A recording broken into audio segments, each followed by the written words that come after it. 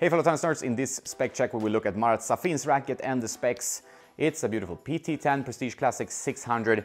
You can see that with the plastic collar here above the grip. That is the way of the Prestige Classic. The Prestige Tour doesn't have that, for example, and some other models that are similar. This is an 89.5 square inch head size racket. They used to measure it the other way around from the other brands. So when an older head racket used to be, say it was 93, it was really 89.5. And when they said it was 98, it was really 95. So you will see that over and over again. Probably in many of my other videos I mentioned this. So Safin had a leather grip, loads of lead tape up at the hoop. This PT10 was really not something he changed from. I mean, this is quite difficult to generate pace, and you have a very small sweet spot with this racket.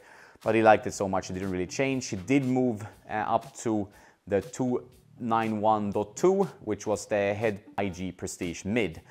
Which offered a little bit more pop.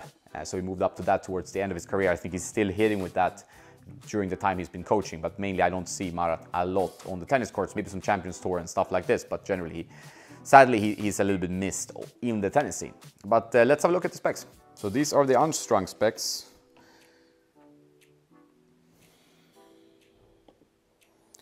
$352 grams unstrung, and if you've seen my Söderling video with his racket, this is very similar, and the Söderling's was around 370 with strings, which this will also be approximately.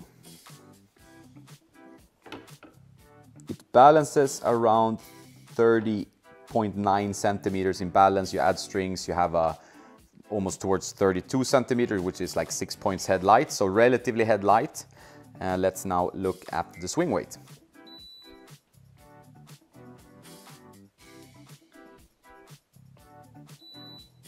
So unstrung swing weight 338.5. Let's do it one more time. That means you add around 30 points for the strings, makes it 368. So close to 370 swing weight, which is in Andy Murray territory. And this is an even more low-powered racket than the PT57A that Murray or Söderling uses, or used to use at least in some case.